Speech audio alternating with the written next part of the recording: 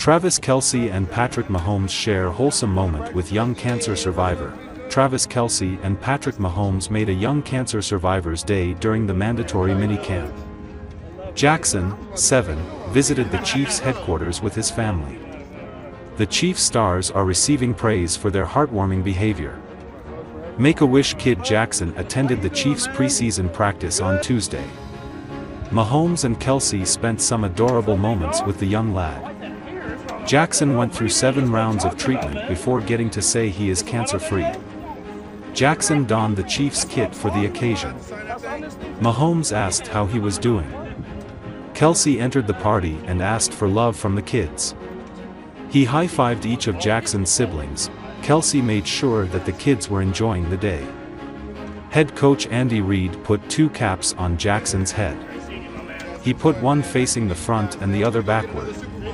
Reid added that now nobody would know if the kid is coming or going.